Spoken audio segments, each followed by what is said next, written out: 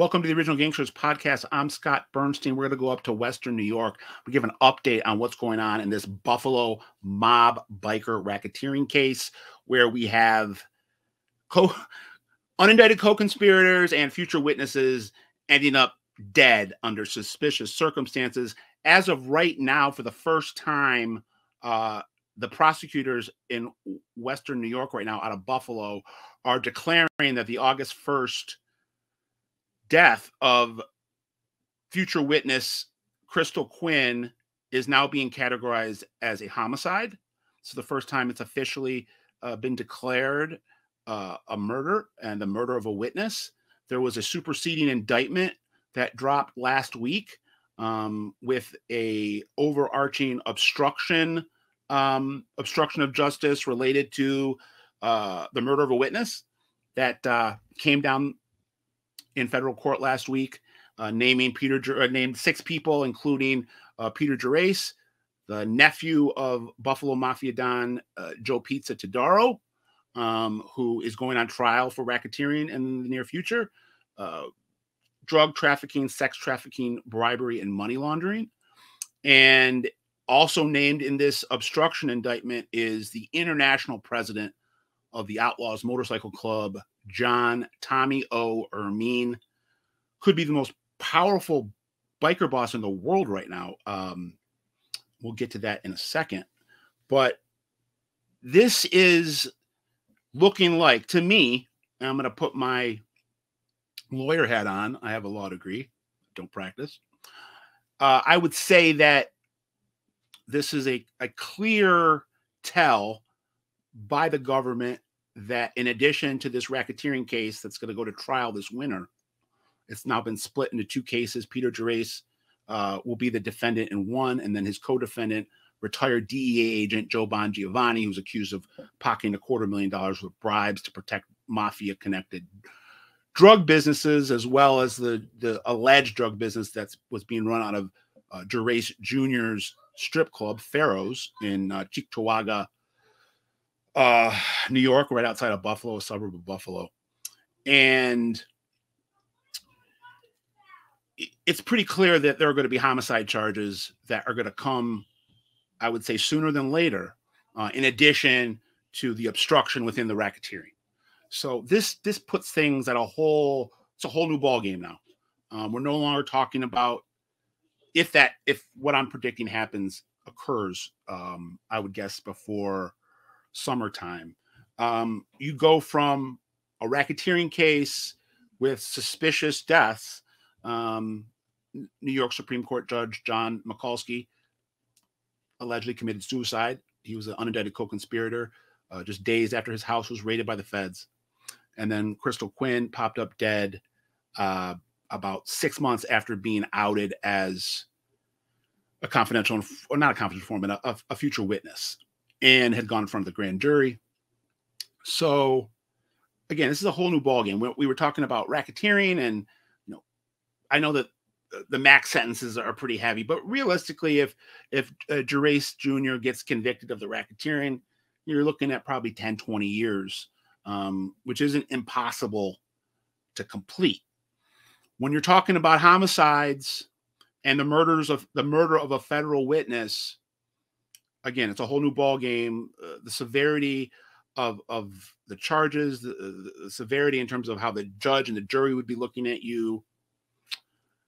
I would be very worried right now if I was Peter Gerace Jr., Tommy O, and frankly, Joe Pizza. And let's be very clear, Joe Todaro, a.k.a. Joe Todaro Jr., a.k.a. Big Joe or Joe Pizza, legitimate millionaire, has never been convicted of a federal crime. He owns the restaurant empire La Nova, but he is subtext,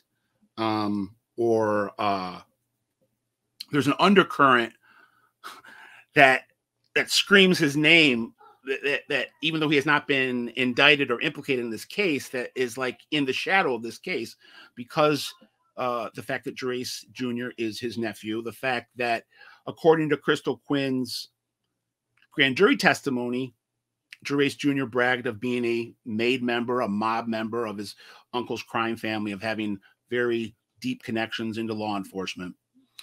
But right now, even though Joe Todaro is not named or implicated in any of this, the government believes that Gerace Jr. and Tommy O ultimately report to Joe Todaro Jr. There's also the belief that Tommy O actually is almost maybe on even plane with Big Joe, and that even though Tommy O works at Pharaoh's as the general manager and is officially employed by Gerace Jr., he's actually Gerace Jr.'s boss. But again, that's neither here nor there. The question is, if these murder charges come down the pike, who runs to the government for their first deal? And to color up a little bit more of this case, since we talked about it last, you know, the one piece of thread I think that you could pull to disrupt everything and pull everything apart is Simon Gogolak. And he's under indictment right now in a drug and in a weapons case. He's been indicted as for obstruction of justice related to Quinn's homicide. He was with Quinn when she died, and he was a high school friend of Crystal Quinn who had not seen Crystal in 10 to 20 years. And then, if you believe prosecutors and what's being said from the government side of these things, the mob, the outlaws, found out that Gogolak had a previous acquaintance with Quinn and sent him at her to have a random, quote unquote, random run-in at a bar, and hopefully have her confide in him, which she did, tell him that she was in fear for her life and she needed to go into hiding.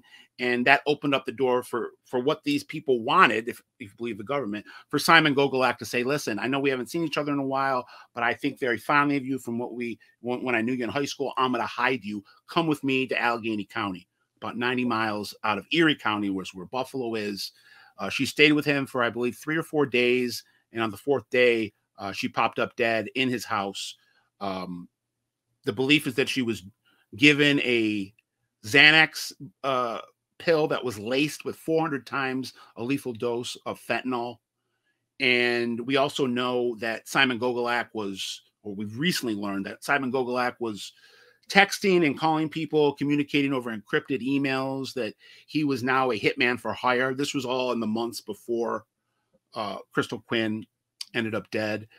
He was talking about painting houses, like the movie The Irishman, telling people that I paint houses now, which was code for I'm a hitman now. He was also in contact with a known hitman that's tied allegedly to the mob and the bikers. And then Crystal Quinn, in the last moments of her life, it looks like, was texting out to friends and family that Simon had set her up, that Simon was going to let the outlaws kill her and to call 911 immediately.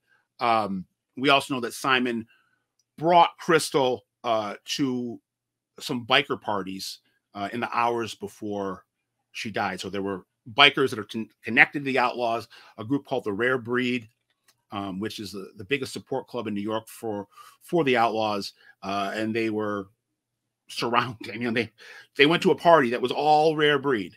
And then within hours, she was dead. I think the belief is that someone at that party gave Gogolak the laced Xanax to give to Quinn back at his house. But right now, I think the big takeaway from this is that I believe there are murder charges on the verge of dropping probably after the racketeering case is completed in the spring. But it's a whole new chapter here. And I would say the entire Magadino crime family empire, the entire Outlaws Motorcycle Club empire right now is a house of cards. The last thing I'll say about Tommy O, no criminal convictions, but it looks like, according to the government and the detention memo, Tommy O became boss about 10 years ago. A lot of support from the old guard, the Taco Bowman regime. He idolized Taco Bowman. I guess he had a room in his house that was a shrine to Taco Bowman. He's in contact with a lot of the Taco Bowman loyalists that are in prison now doing life. There's communication going back and forth between Tommy O in Buffalo and them in prison. And then we've also learned that Tommy O is quite a world traveler. That in his passport looks like he's been globetrotting since he became boss, which to the federal government tells you that he's going around the world on Outlaws business. You got to remember, Outlaws are an international criminal conglomerate.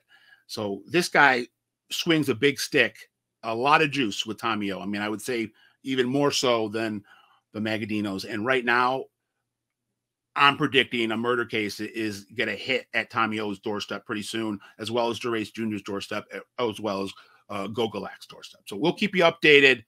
I'm Scott Burnstein, OG Pod out.